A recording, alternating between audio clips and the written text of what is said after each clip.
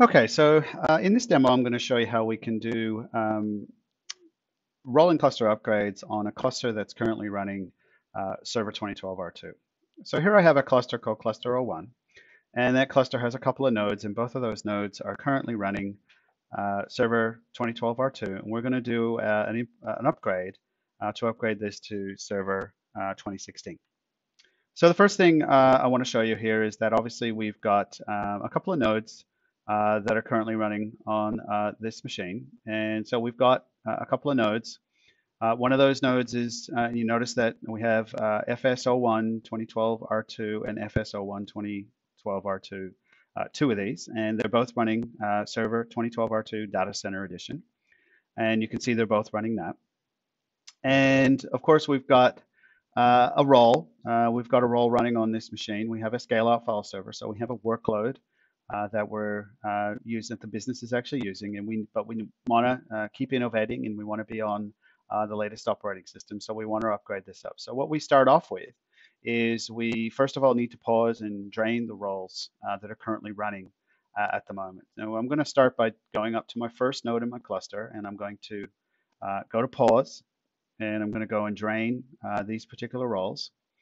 And what you're going to see is when we do that, it's going to move those roles off. So as we do that, you see it's draining those particular roles, and it's been paused. Okay, so effectively now we have the ability to evict this out of the cluster and do the upgrade process that we want to do.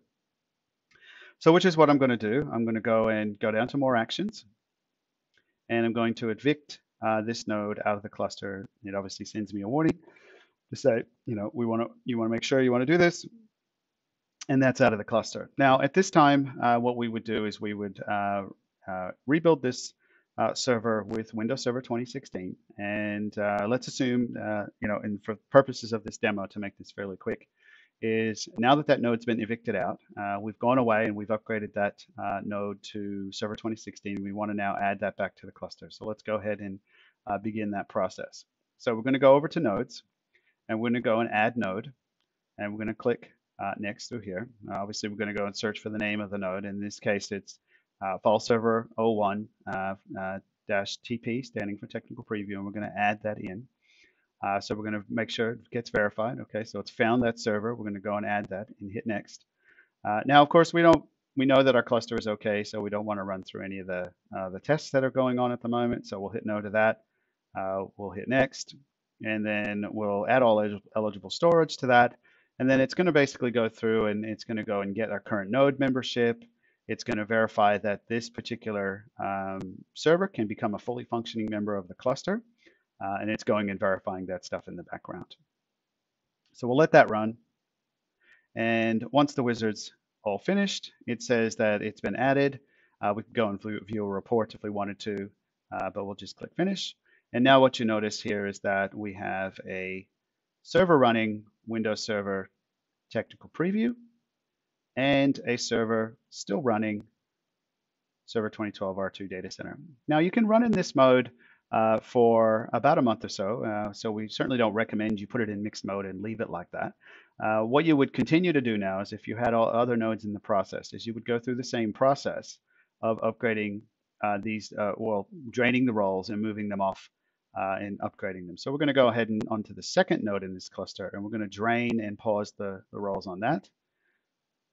And what you're going to see is that our roles now are all running. My scale out file server is now running against my server 2016 server, and that is running fine. We haven't had any downtime in regards to that, into that workload. So we're going to go back over to our nodes, and we're going to go and evict that node out of the cluster. So let's click on that, and we're going to go down to more actions, evict that out of the cluster, hit yes. And it's going to process that, and that node's out of the cluster. Now, of course, we've gone through the same process with the second node. We're going to rebuild that server with server 2016 and pretend we're really, really fast when we do this.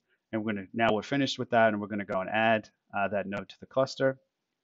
And we're staying with our naming convention. We're going to call it FS02-TP, add that in.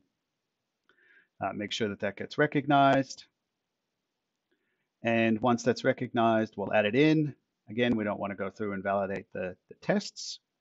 We're going to add all eligible storage to that cluster. Now it's going to go through the same process, making sure that that particular, make sure we configure the cluster service, make sure that we're waiting for notification that it can become a fully functioning. Now, of course, you could do this all with PowerShell if you wanted to, but we're doing it through the GUI so we can show you what it looks like.